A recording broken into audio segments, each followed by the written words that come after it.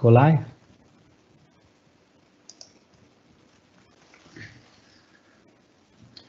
Good afternoon, everybody. Thanks for joining. We are going to wait a couple of more minutes to ensure everybody has joined. Thank you very much.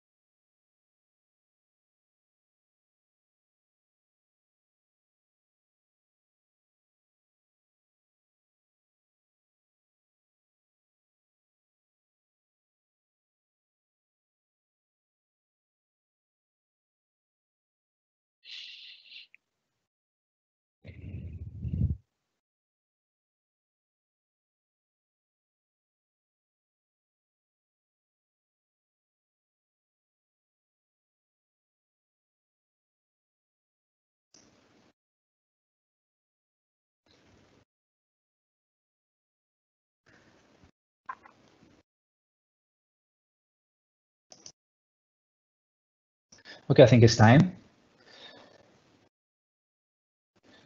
Good afternoon, everybody. My name is Alejandro Falcón, Chartered Engineer, CIBSE UAE Social Secretary and Events Organizer. I welcome you today, this afternoon, on our CIBSE webinar, Digital Strategy for Successful Project Delivery. This is a very hot subject in our industry currently, as we move from traditional delivery strategies to a full 3D BIM model environment.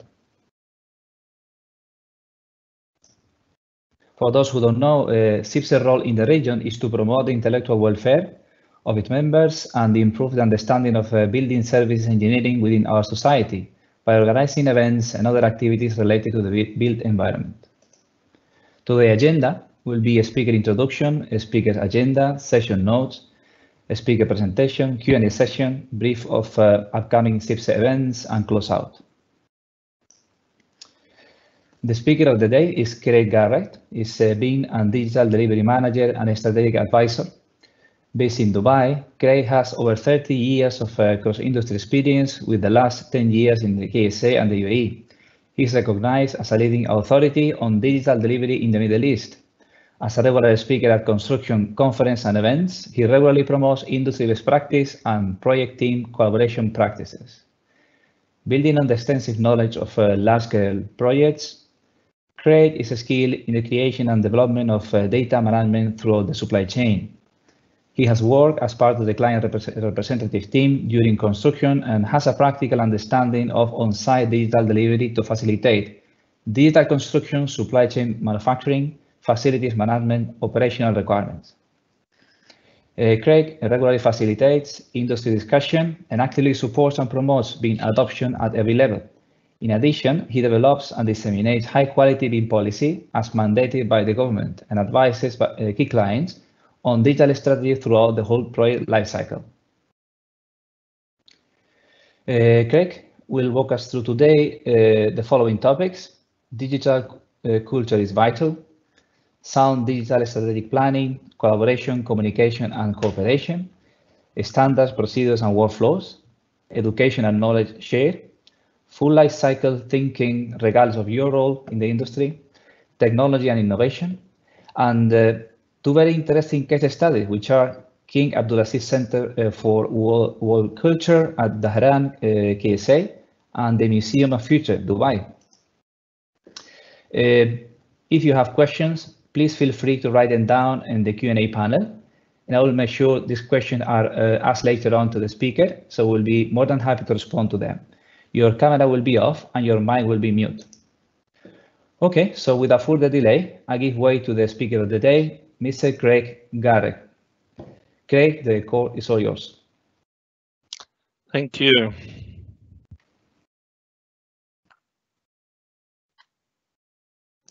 Yep, I can replace that.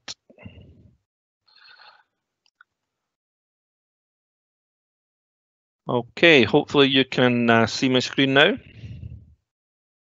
Yes. Thank you very much. And thank you, Alejandro, for that introduction, and to CIBSE in the UAE for allowing me to speak this evening. And I don't think there's any point in introducing myself again, other than to say that I've been very fortunate that over the last 30 years, I've delivered what I consider to be some of probably the most challenging, unique and iconic projects, both in the UK and for the last 10 years here in the Middle East. And you might even recognise some of these images here on the right-hand side as projects in the Middle East, maybe even some of them that you've worked on yourself. And I'm going to select two of those projects to speak in a bit more detail about as we go through today's presentation. What I'm going to do is I'll take the two case studies and I'll sort of place them in between some of the other information, and hopefully that way we get a little bit of both. We get some of the theory and some of the project case studies as well as we go. So really, I wanted to start with a question for you to think about, actually, and that is, does your organization have a digital culture? It's not necessarily a difficult question, but it's certainly one that you should be asking yourselves. And by that, I'm not asking, does your organization use the latest innovative technology? And I'm also not asking, do you use the latest software products? What I want you to think about is this idea of digital culture and what that actually means for your particular organization. So first and foremost, the culture part really is people. You are your organization. Your organization consists of you, the people, and it's the people who work together for the success of that business. So that's the culture of your organization, is your people. Whatever your people are doing is your organizational's culture. And the second part, of course, digital, and really what I mean by that is data, and we're going to talk a lot more about data as we go through this presentation, and data is becoming vitally important. So when you combine the two, what we're really saying here is that often the success of an organization is determined these days by how good their people are at managing data. And that's where this digital culture actually comes from. How good is your organization at managing this digital data that we see around us, that comes from all sorts of sources? So again, just to ask yourself that question, does your organization have a digital culture? And you probably have answered that question already in your head. Interestingly, 70% of all organizational change efforts fail.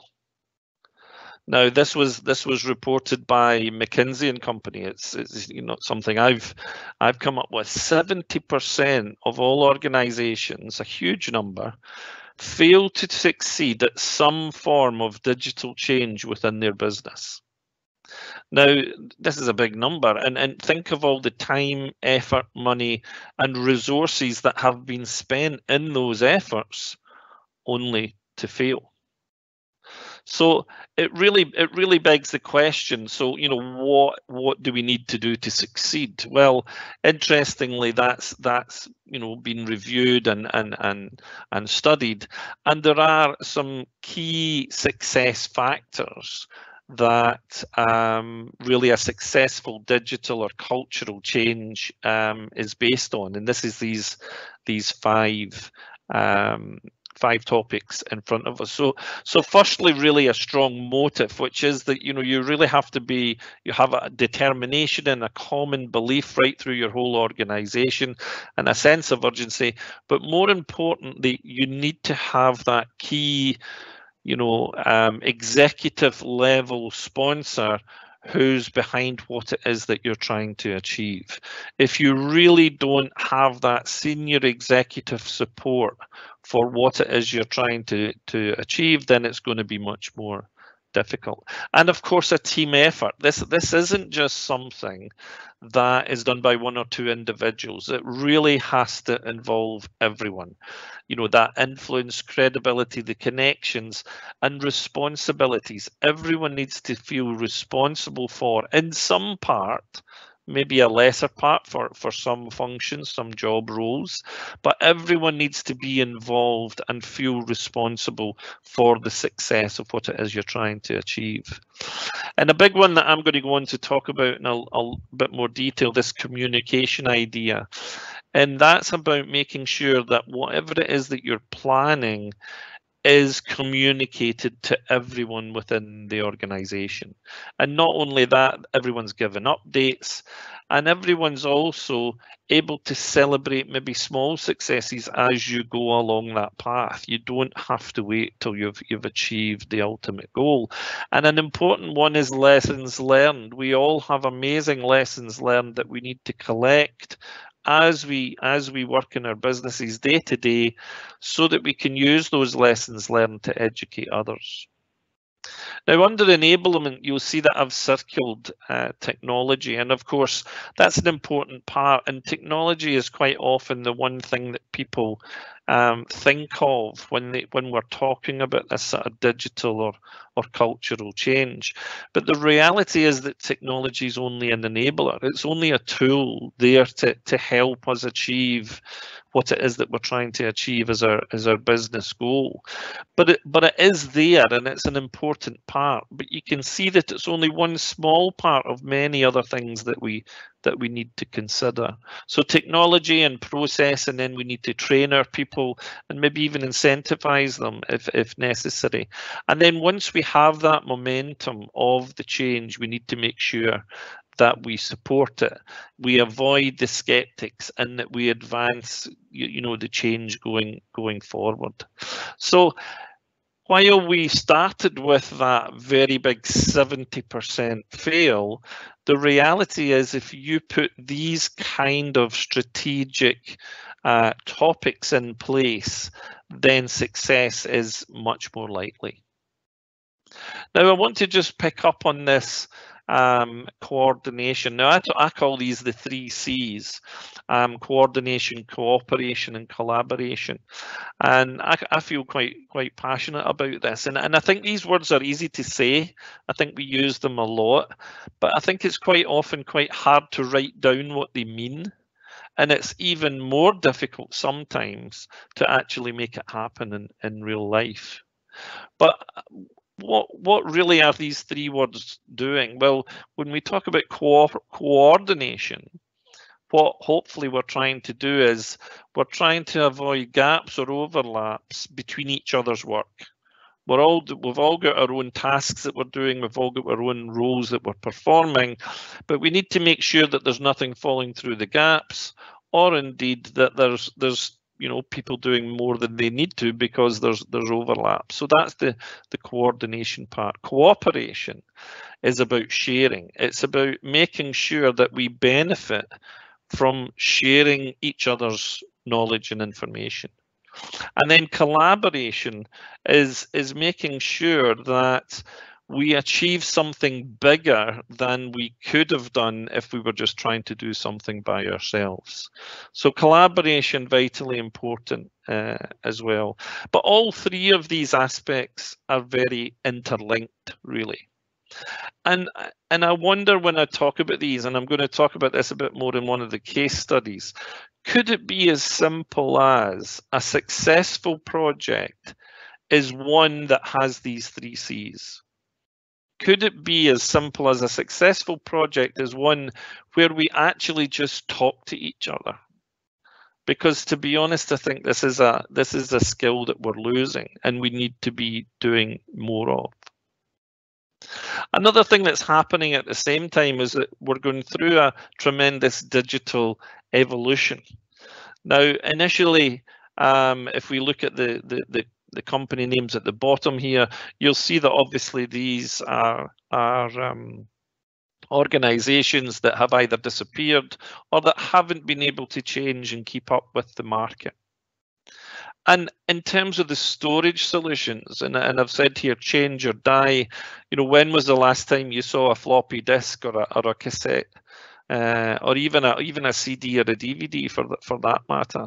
I think we all still maybe have USB drives, but the reality is that we now push all our information, uploads and downloads to the cloud. There's very little, you know, media that we actually use to hand over our information or transfer our information. So there's been there's a real evolution that has happened through that. And the same thing has happened in our industry over the last 30 years. Computing, for example, of course, has went from things being on the desktop to being in our servers, and now, as we mentioned there, everything now very much in the cloud and accessible from the cloud.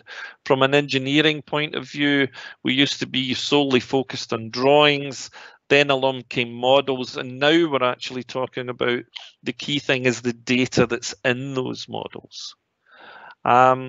The data itself, we used to be talking about CAD files, then we're talking about BIM models, and now we're even talking about what the next iteration will be for that, and that could be digital twins. Whether you're familiar with that term or not, we could do a whole session on digital twins alone, but enough to know that that's where we see our industry going. But many organizations are still struggling to understand BIM and what that really means for them, never mind what the next evolution of a digital twin might be. But in the same time, our hardware has been getting smaller, and we now have much more incredible power at our fingertips in our phones and our mobile devices.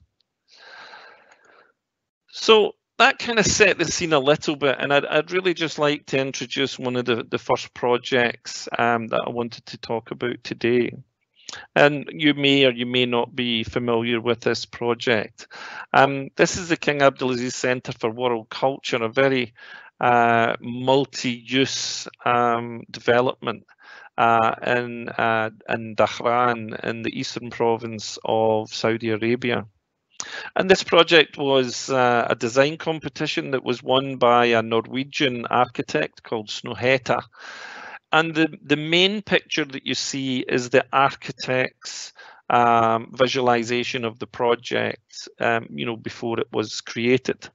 And the photo that you see in the inset is a photo that I took myself just probably last year. And hopefully you can see the similarity between the two images.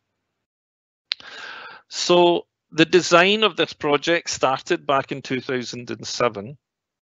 And so you have to appreciate that many of the technologies that we take for granted now were either very new or were even unavailable back then. So we've really seen through this whole project that, and especially the 3D modeling of the civil and structural aspects were very much in advance of the MEP disciplines at that stage. However, following the design, I personally followed this project to site in 2011, and then when I left in 2015, it was nearing completion. So roughly that project took 10 years, but I was involved from the start right to the finish. And I think there's very few people can really say that they managed to follow a project like that through design and construction. This is a main section through the project, and as I said, it's a very large project with multiple buildings in the shape of pebbles. And you can see here the main parts listed of this project: a 950 seat auditorium, a 200-seat theatre, 200,000 book public library, great hall, museums, discovery zones, learning and education spaces. all very much connected, and that yellow line that you see drawn across is actually ground level. And that's to give you the sense of how much of this project was actually below ground, and really only the 5 key buildings, the 5 main buildings that were the pebbles, were above ground. And this was one of the first projects that I was involved in where the services were really interwoven through the structure. And managing that cladding zone, which could be anything up to maybe 2 meters wide, became vitally important. And detailed discussion between all the disciplines was necessary in order to coordinate that space. Just to give you again a little bit of a sense, these are all photographs that I've taken myself as I've visited the project over the last few years. Initially, while I was working there, and since as going in as a visitor, a massive library auditorium. And an atrium that goes right up through the centre with an escalator right through to the 2nd floor. The Great Hall has this amazing copper plate finish, and all the services are hidden behind that. The main plaza, an absolutely gigantic space, that open space that links through all the 5 buildings. And then in the bottom right, at the central light well, which carries the external light to flood the below ground levels that runs down through the building. Very high level of finish in these spaces. Here again, the main auditorium, the 200-seater theatre cinema. Another view of the main plaza and what they call the library underbelly, and a main window, the only window actually in the library, and the cafe space there. But it was just interesting when I thought about this, and these are 2 panoramic views of that main plaza space. I was not really, as I said, I left just before really the project was complete, so I wasn't really involved in the handover between the design and build, the CapEx phase and the operational phase. But what I was able to do in one of my visits was I returned and I met with one of the maintenance engineers, and I got one of these behind the scenes tours. And it was an absolutely fantastic day to talk to him about how he viewed the building and how he saw some of the design elements of the building from an operational aspect, and some of the questions that he was asking me from the knowledge that I had from the design and build phase.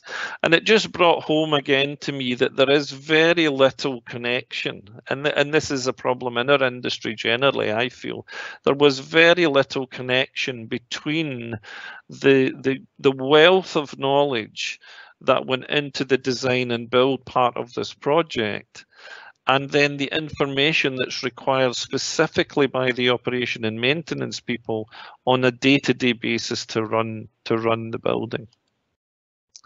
To give you a sense of what we're talking about here, there's a few general statistics that you can pick up on.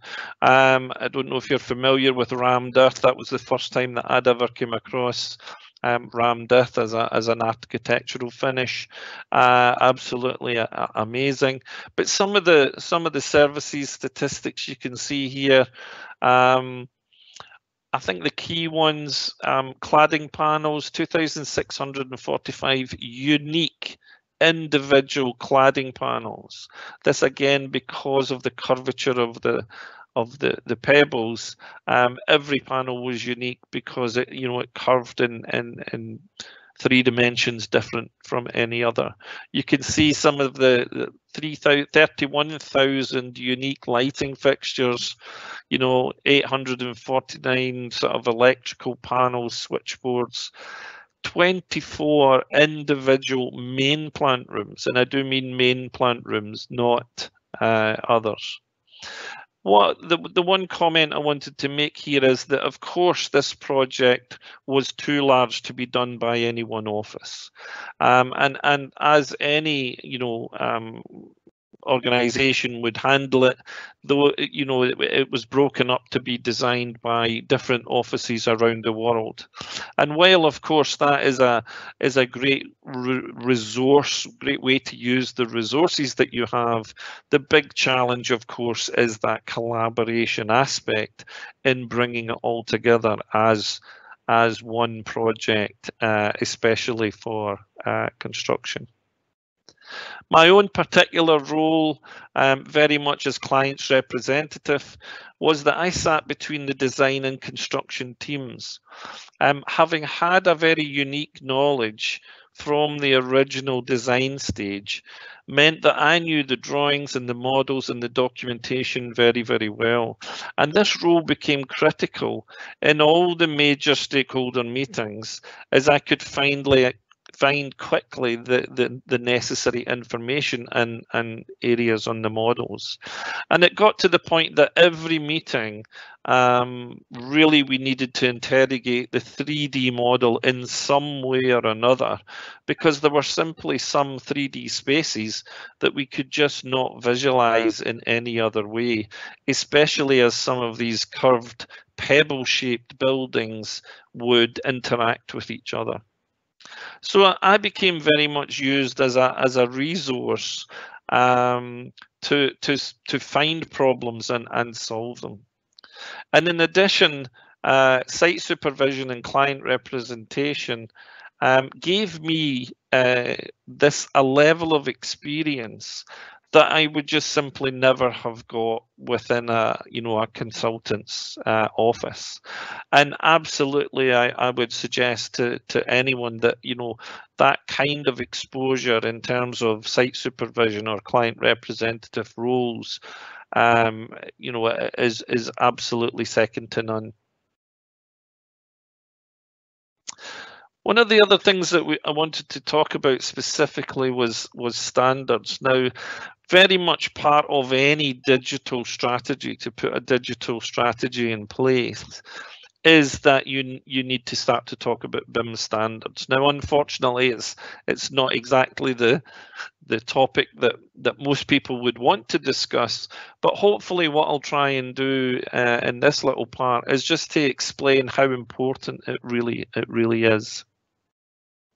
So while we might talk about BIM standards, one of the things that actually we're talking about is that these standards are not called BIM standards themselves, they're called information management standards. And that's because what you're doing is managing information. Now, originally, these were BS and PAS 1192. Those were the UK BIM Level 2 mandate standards back in 2016. But more recently, some of these have been updated, and that's what you can see highlighted with the dotted lines. These new standards have been introduced, and these ones are now ISO 19650, and that started a couple of years ago, 2018, and a couple of those were just released this year. But more importantly is that changing from that British standard designation to that ISO standard designation, that international standard, has made these standards much more internationally usable. And all clients now need to be aware really of these standards. And the key thing that I wanted was, so there are 6 standards, sorry, so 4 have been replaced and 2 are left. One is BS 1192 Part 4, which is about information handover, and that focuses on COBE. And the other PAS 1192 Part 6 is about health and safety, and we really feel that these will be upgraded to ISO 19650 standards in the very near future. So the key thing is that, well, why is this so important? Well, to be fair, All a client needs to do is specify these standards in their strategic documentation. There's no need to start, defining workflows and processes and making things up and creating new ways of working. It's all in these standards. These standards have been designed to be comprehensive. And really, a client just simply needs to specify these standards, and all the operational workflows and processes that are contained within them are then specified. So as a bit of an example, just to give you a feel for what I'm talking about, these three particular graphics are extracted from that information management standard. So the first one on the left talks about the relationship between the organizational management, the asset management, and the information management. And you might be aware of the organizational management because that's ISO 9001, and we're familiar with that from our QA/QC procedures. From an asset management perspective, it's ISO 55000, and then from an information management perspective, ISO 19650, which is the one that we just were talking about a minute ago. The middle graphic sets out the relationship between the various requirements documents that a client must create and deliver. Now, it's important, of course, that the client understands that these documents need to be produced, but it's also important that that design team understands what the client should be giving them. So these are vital pieces of information. And the third graphic on the right-hand side sets out the stages for information transfer within a common data environment. And I'll talk a little bit more about that later on. Sorry. And one final graphic that I just wanted to show you was this, again, extract from ISO 19650. And this particular one shows a full life cycle information management process. It shows the flow of information with that blue sort of circling arrow, how that information should flow through the project. But also what I can draw on the top of is I can highlight to you where that exchange information requirements document is. This is this document that the client defines its requirements by, and that's it identified there on this graphic. Equally, the response to that document from the supply chain, which is the BIM execution plan, which is maybe a more familiar document that you've heard of before, and a master information delivery plan. These are the responses to that client's requirements and specify exactly how the design and build teams are going to go about delivering the project. Also of interest is along the bottom of this diagram, you see a number of green and red diamonds and green circles.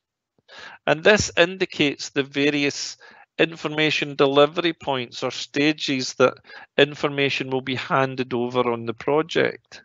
As you would expect, between the concept and the detailed design and the construction, all these different handovers are identified in this program. But also what's identified by the red diamonds is where client decisions are required. So not only are the design teams supplying the information to the client has a requirement to make decisions based on that information. And not only does it cover the CapEx part of a project, it covers the OpEx part of a project as well. And of course, there's a lot more explanation required, but I'm sure that's more than enough information for today. I'm often asked what I consider to be the single most vital technology required on a project or by an organization. And I have to say, in my opinion, it's a common data environment, CDE, or sometimes referred to as a single source of truth. Now, what you're seeing on the screen at the moment is what I would call the traditional setup. This everyone has everything approach. And very unfortunately, there are still many organizations who are operating like this at the moment. This is where every piece of information that's issued from every one of the stakeholders gets issued to everyone at the same time. And then when it's revised or new documentation, the same is repeated and repeated, very much in a manual circulation. And of course, this creates multiple copies, no real collaboration, very poor communication. And really, it's difficult to understand who has what and where is the latest version of anything. Not an efficient way of working. And the reason that I say a common data environment is the single most important thing to put in place in a project is because all those problems are resolved when you put a common data environment in place. This is a single source of truth, a single place that documents only are stored once, but everyone is able to access it. Quite often, this, of course, is cloud-based. Very collaborative, ideal for communicating and cooperating, and adds real value and quality to the information that's there. It allows for decisions to be made, minimizes the search time for anyone to find the right information that they need at any point in time. And of course, is a very controlled and automated way of working.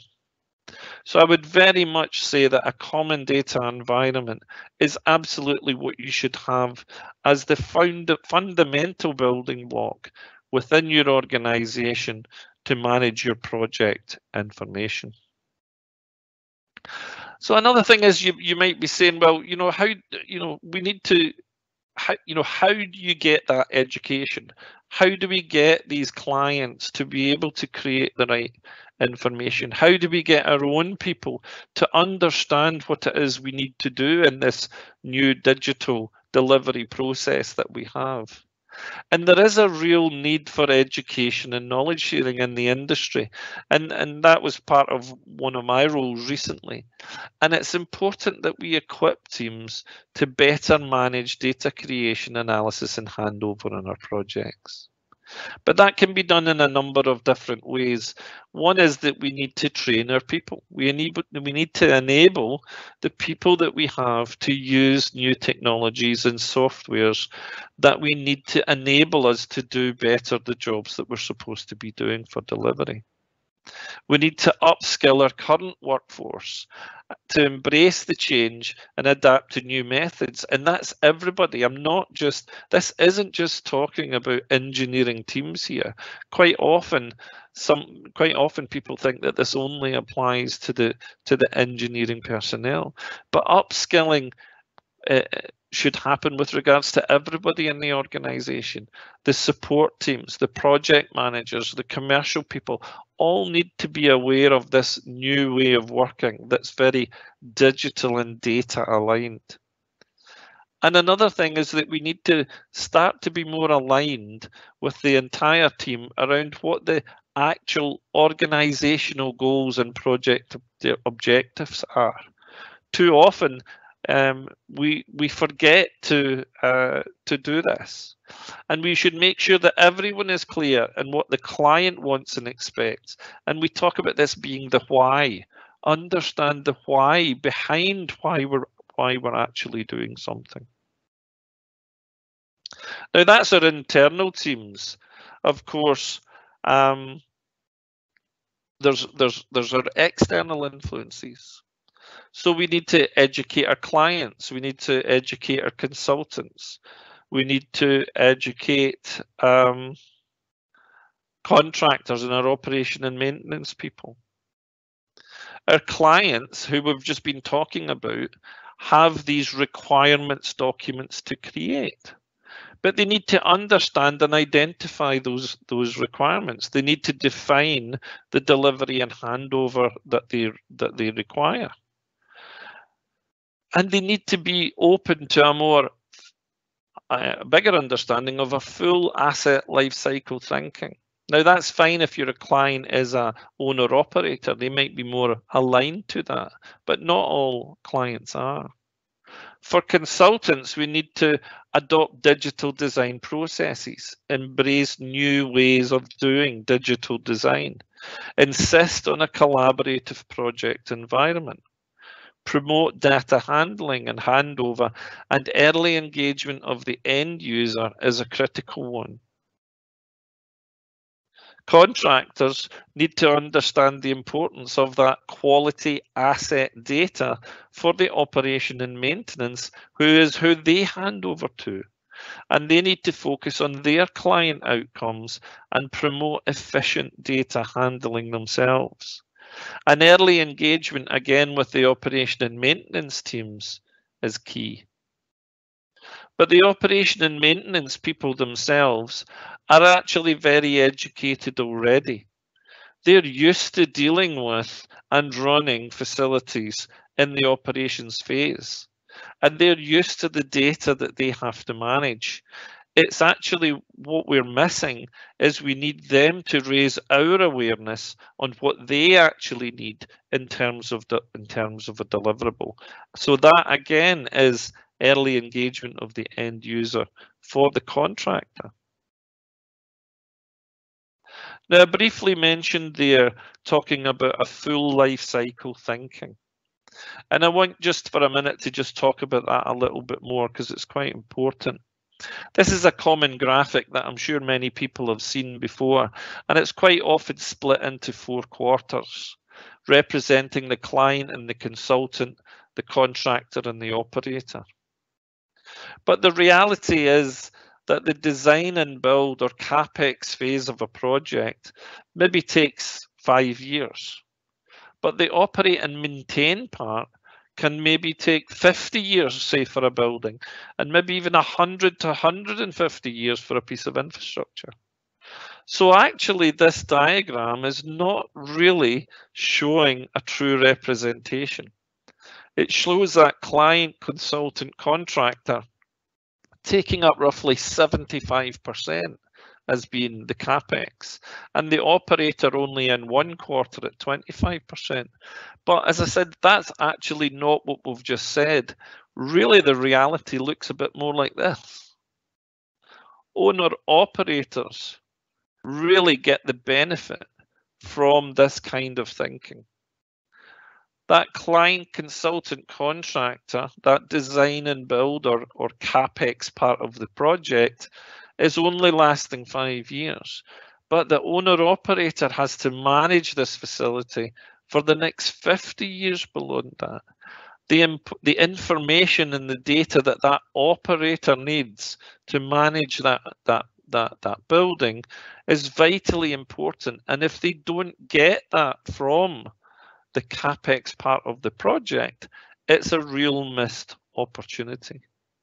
And it's not the information being available at the end of the design phase is not going to happen by accident. It has to be put into the strategy documents as a requirement at the concept stage. I'd like to touch on this second project now, and I want to look at the Museum of the Future in Dubai. I was very fortunate again that this was the first project that I worked on when I came to Dubai, and again in the big picture you can see the architectural representation by Killa Design, the architect here in Dubai. And in the small insert picture you can see a photograph again that I took literally just a few weeks ago of the actual constructed Museum of the Future, and again hopefully you can see the similarity between the two. This photograph was taken just as the final cladding panels had been installed.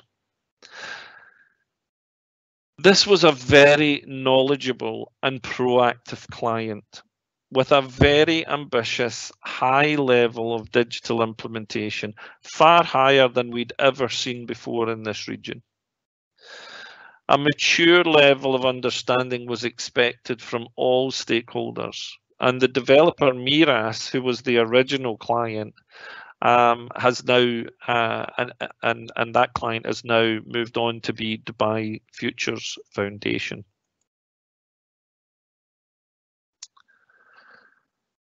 That BIM and digital strategy that was laid out, that was put in place from the concept stage, focused on some items that you might not necessarily expect.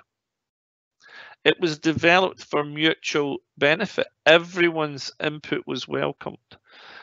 Everyone was asked to collaborate and communicate effectively on the documentation and the strategy that was put in place. Options were explored together. There was technology solutions were discussed and explored together as a team so that we could mutually understand the benefits that we were going to achieve from these. It really was a shared experience, and we benefited from the varied backgrounds and knowledge of all the contractors and designers who were involved. There really was a common sense approach and a view to keep it simple to understand, not just in terms of the documentation that we were producing, but the way that people were working. We were keen that everyone understood what it was that we were trying to achieve, and it all made common sense.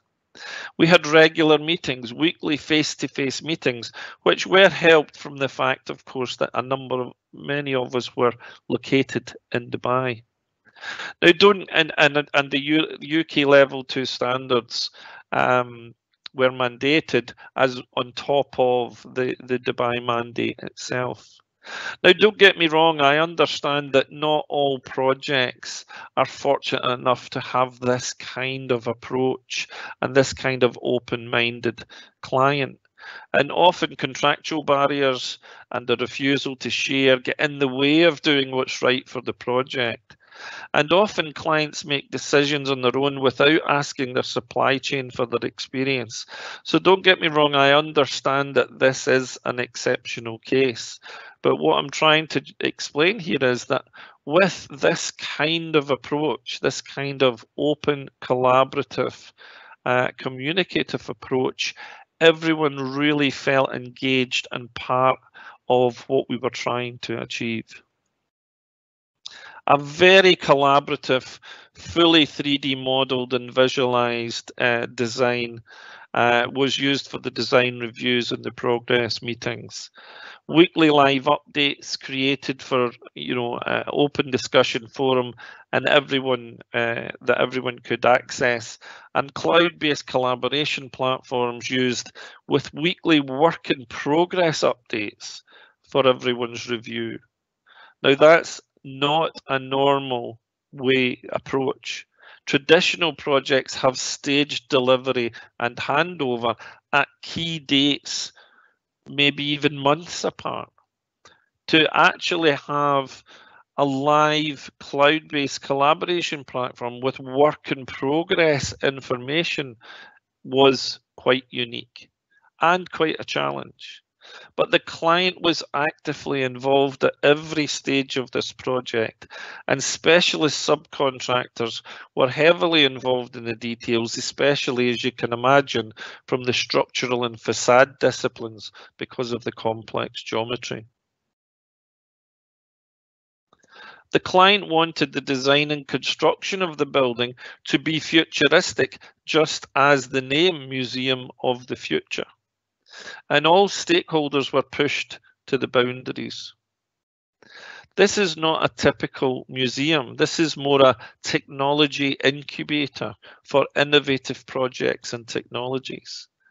But nonetheless, it had iconic architecture and, of course, a unique facade never seen before anywhere, and very high expectations for sustainability goals, including using a nearby solar field for electricity generation. That digital strategy documentation was created from the start by the client, incorporated the industry standards, was then progressed into the consultant's delivery document, and then passed on to the contractor once the construction began. This document actually moved through the process. But more importantly, as well as the documents being adopted at each stage, was that the models were again, now again, this is something that's not normally done, but again, was specified by the client. Once you've created documentation like this, the key thing is that you enforce it, or you've just wasted your time. I could quote many projects that have had amazing digital strategies at the outset, but they've just never followed through, and in the end they let key elements slide. But this was not the case in this particular project. You possibly saw me talk about the EIR document before, and the the exchange information requirements document simply is the statement of what the client wants in information management terms, what they want, why do they want it, what format do they want it in, what are they going to do with it, and when do they want it. It should be easy enough, yeah? But what happens when these questions aren't answered? What happens when the client is not knowledgeable and doesn't know what he wants? That's when the problems start. On the Museum of the Future, we were very fortunate that that wasn't the case, but I've worked on many projects where what we've been handed is a single A4 sheet of paper with those requirements. It's in your best interest to be able to ask questions and get the information and the answers to these questions that you need. But another way of looking at is what the document doesn't say, or maybe it should say. That sense of behavior, that collaborative approach, the willingness to discuss options with everyone involved, creating real relationships between the people in a social style, and making it really a shared experience by everyone involved. In my opinion, this is what made this project a success, was not the stuff that was written in the document, but the way in which the nature of the delivery was handled. In one final view on this particular project, I was fortunate to have been involved in selecting some of the supply chain organizations.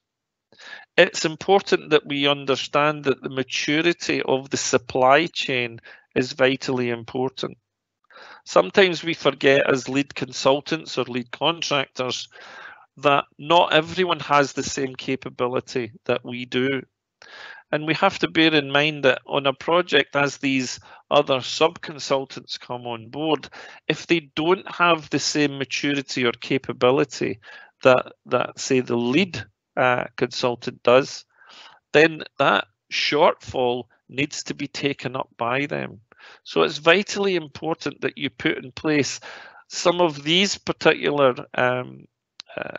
ideas listed in order to make sure that you really do get the best mature supply chain organizations involved.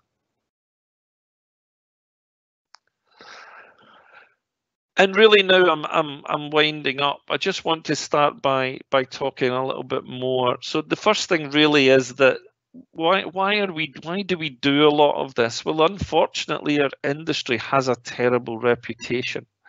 You know, high costs and unreliable costs, late delivery on projects, very confrontational and litigious environment, poor safety record, all the things that you see here just give our industry such a bad reputation. And BIM and digital delivery is trying to address some of these items and improve the situation. Now, you might have seen this cartoon before. I'm quite sure you have. The guy on the left-hand side is offering a wonderful solution, but the two guys on the right are so busy doing what they've always done that they just have no time to review what might be an amazing solution. And unfortunately, that's a reflection of sometimes what our industry appears to be like. So it's critical that when we say, well, why technology, we understand why it is that we're putting some of this technology in place. We need to enable better digital outcomes. We need to improve the way we work to provide better outcomes for our clients. We need to make sure that we deliver what it is that our clients need. We can realize efficiencies to save time and money, and that's of course that ROI, return on investment. Yes, technology costs. Yes, training our people costs money. But if you can achieve the efficiencies that save you time and money in the process, then that should cover that ROI. And then we automate the workflow and process delivery in order to again see those efficiencies and take away some of the mundane tasks and speed up the process. Now, here's a list of many of the innovative and technologies that you might be looking at the moment, you might be adopting, you might have heard about or not. Parametric modeling, computational engineering, visual scripting, very much part and parcel of the new wave of innovative thinking that is helping us become much more efficient and remove some of the more mundane tasks from the engineering design process. Artificial intelligence, machine learning, design optimization are innovations that, for example, on projects like the Museum of the Future, were absolutely critical because the project could not have been delivered by any other means. Reality capture, laser scanning, and both of these things possibly in connection with drones, as used to be at one point a new innovative technology. Now I think these are more part and parcel of every project that I see in some way or another. Laser setting out to me was introduced in the Museum of the Future and was perfect for taking the design model onto the construction site and allowing the setting out of services to far more accurate dimensions than would ever possible previously. And 3D concrete printing and modular construction are being looked at far more than ever before, especially because of some of our COVID restrictions in terms of on-site working and safer working in off-site locations. So lots of these technologies and innovations are being looked at in specific terms, and every one of these could be a subject for future sessions on their own. Thomas H. Davenport, the co-founder of the Institute of Analytics, said this: every company has big data in its future, and every company will eventually be in the big data business. Whether you believe it or not, we are all moving to have data at the heart of everything that we do. This particular knowledge triangle, which you may have seen before, just indicates this data aspect of what we're doing. We are collecting data from multiple sources, but the data in its purest and simplest form is really of not much use to us. But only by collecting and then organizing and summarizing that data do we then turn that into information, structured information that we can then use. And then by analyzing and synthesizing, we turn that into knowledge. And here is where the key, real important point is. That knowledge allows us to make better decisions, and that's where the true value of data lies.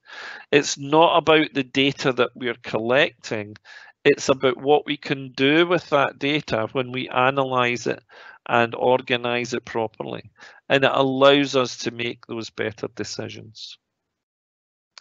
I'm nearly finished, but I just want to really take 1 second just to plug this organization, Chain. I was very fortunate to be involved with Chain, which was launched in Dubai in 2018. And Chain, as you can see, the description is an interinstitutional initiative designed to showcase the world of engineering, but it's really to engage, inform and inspire young engineers.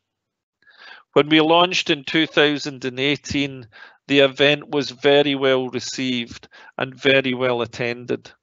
And you'll see inside the red circle on the photograph that CIBSE was well represented at that event, and your ex-Yen CIBSE president Munis Hamid presented actually at that event. Unfortunately, our second event was cancelled due to the implications of COVID lockdown, and hopefully we are going to be moving to a more virtual presence in the very near future. But I would definitely recommend Chain as for all young engineers. The key message here really is that all institutions and disciplines need to collaborate and share their experience for the benefit of everyone. And my final slide is just to give you some takeaways, and that is to say that digital strategy planning is key.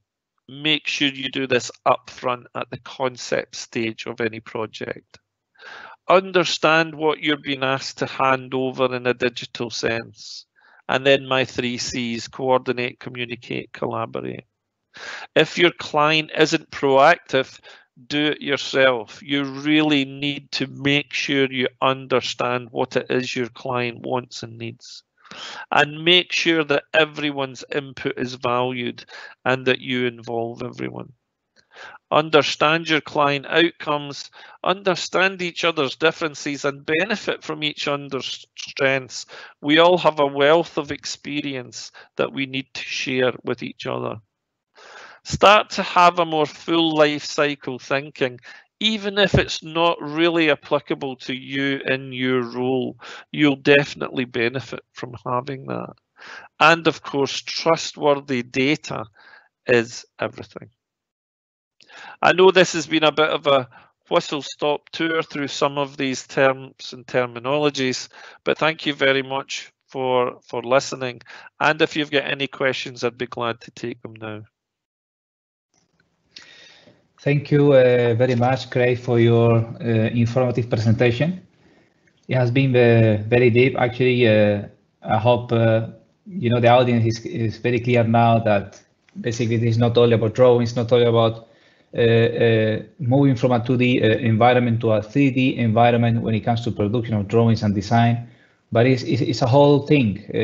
As Craig was explaining in the different slides of his presentation, it's all about data, it's all about information, it's all about dropping into the one single source of truth, material information, information for future commissioning, maintenance, operation, all of those together. He highlighted as well the importance of coordination, team training, education, not only of the design team members, but also our clients, also contractors and the facility management companies. So they are fully aware, and in the end, we're all aligned on this to improve the efficiency in the way we deliver future projects.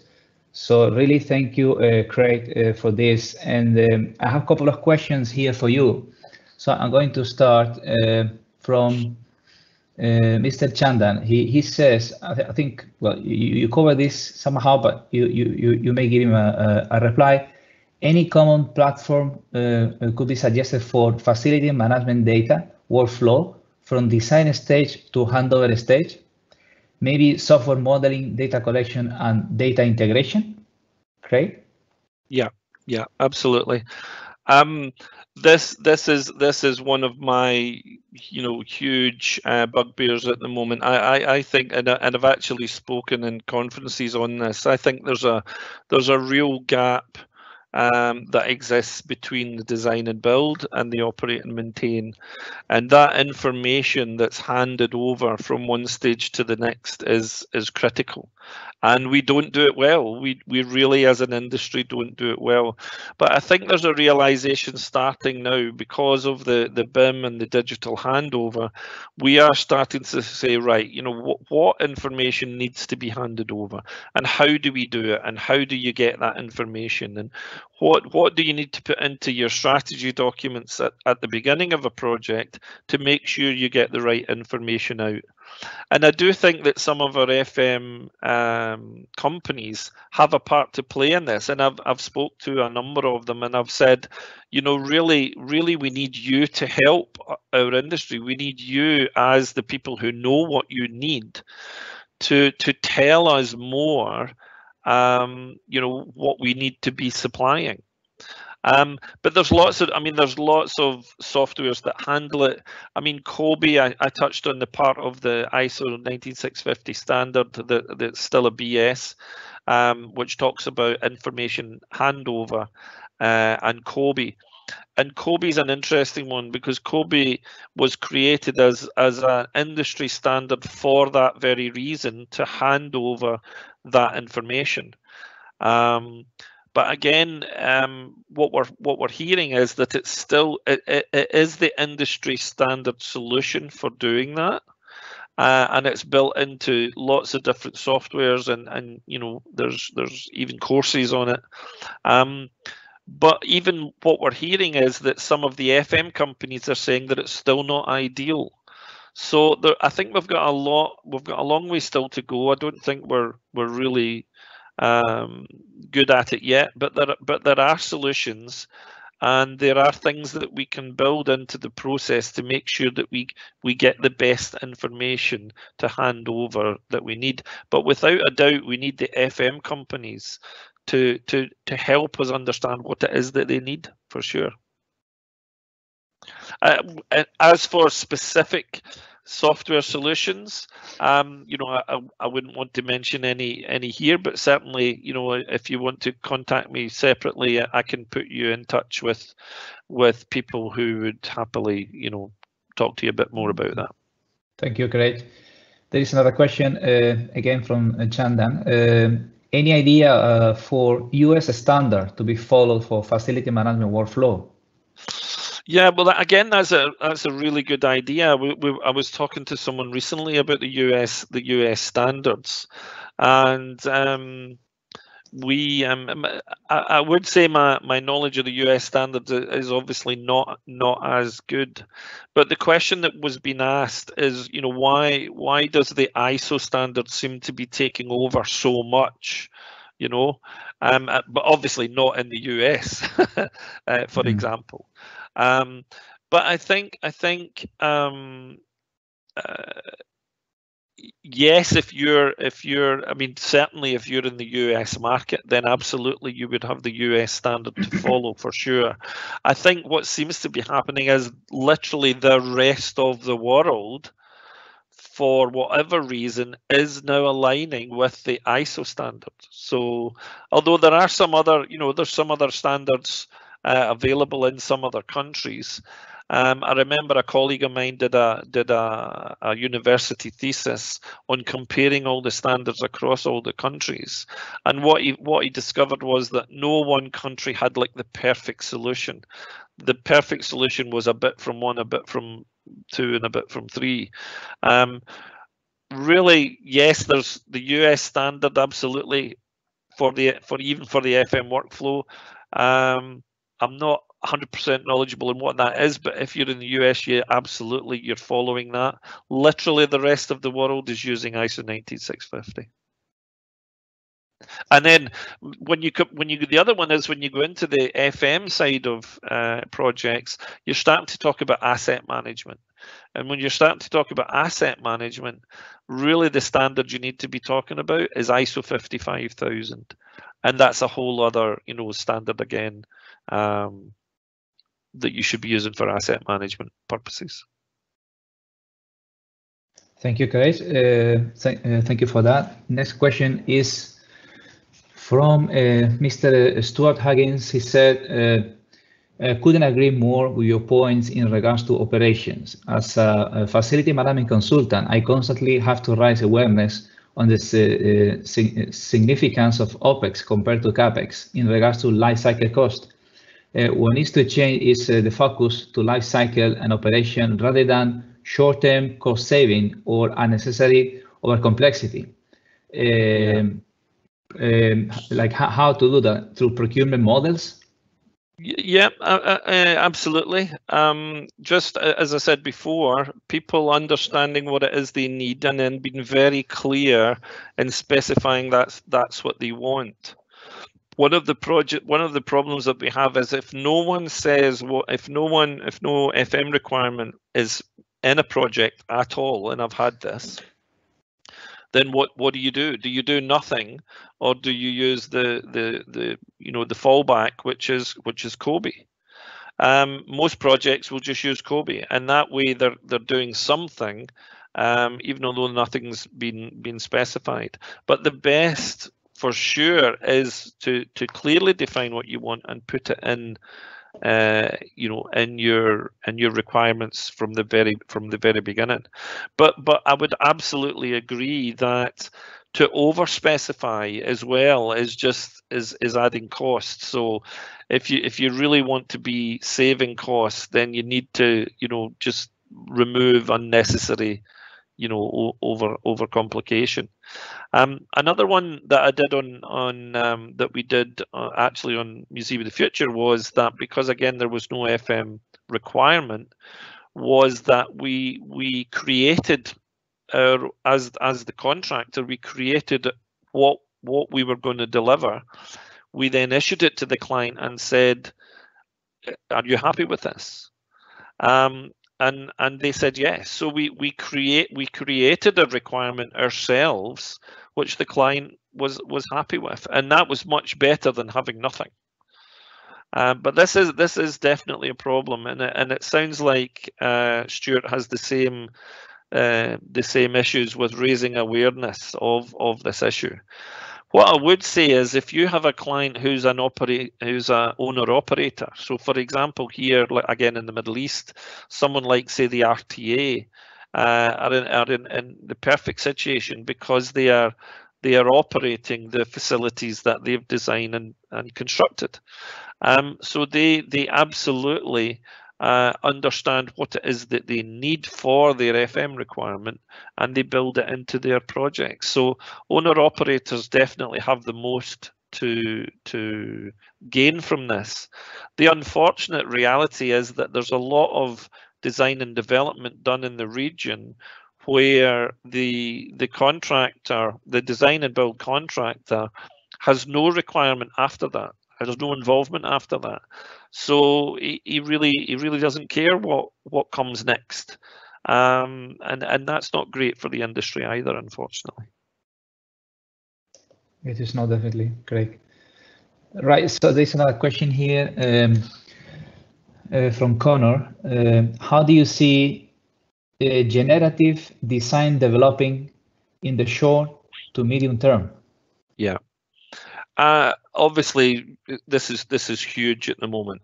Absolutely, and the possibilities by using this are incredible, and the implications are so wide ranging as well. This is the requirement. But what I would say is that there's a lot of generative design development being done by the tier one consultants and contractors, because they have the large projects, they have maybe the people with the right capabilities. They're obviously looking at developing solutions for not just for one project but for the future, for many projects. So you definitely see real spikes in this kind of innovation being done within key consultants and contractors, and that's happening right now. Where this is going to go, I mean, I've seen some examples and talked to a lot of people that we could get to a stage, I think, very, very quickly where very large chunks of our design process are being handled by generative, production processes. And it might be that even some complete buildings could be automatically generated once you've defined the key parameters. So I would say it's huge already, and it's only going to increase going forward. Thank you, Craig. Okay, looks like there are no more questions. For those who prefer to ask questions later, or simply now they don't have any question and something arises later on, please take note of the details in the screen. Okay, you can see Craig's email and his phone number, and you can actually ask any question to him later. There is another point here. Let me just make sure. Thank you for the response. Okay, right. This is not actually a question. So as I was saying, Craig Garrett details are in the screen. Any question, you can address it directly to them. On another note, you will receive your CPD certificate. Okay, for those who appear as anonymous, make sure you have actually written your full name in the text box so that we can actually issue the CPD certificate to you. And thank you very much. I'm sharing my screen again. Not sure if you can see.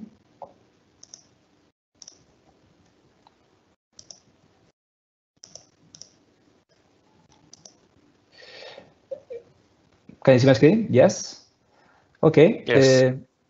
Thank you very much, Craig, for giving us this informative presentation. Thank you for sharing all of these details, and I hope really the people who attended this webinar have a better understanding now and more awareness on what actually we are moving forward. This is something that there is no way back. We are moving to digital delivery design transformation, and this is a must. So it's important for everybody to actually gain awareness and become fluent and knowledgeable on this. It's a question of time. So I believe this is a very important topic that everybody needs to take into account. Follow us on LinkedIn, on Twitter, in the accounts that can be seen in the screen. You can also find us on CIBSE.org, and you can reach us anytime at uae@cibse.org. Thank you again very much, Craig Garrett, for your presentation. Thank you to the audience. I hope you have enjoyed, and have a very good evening. Thank you.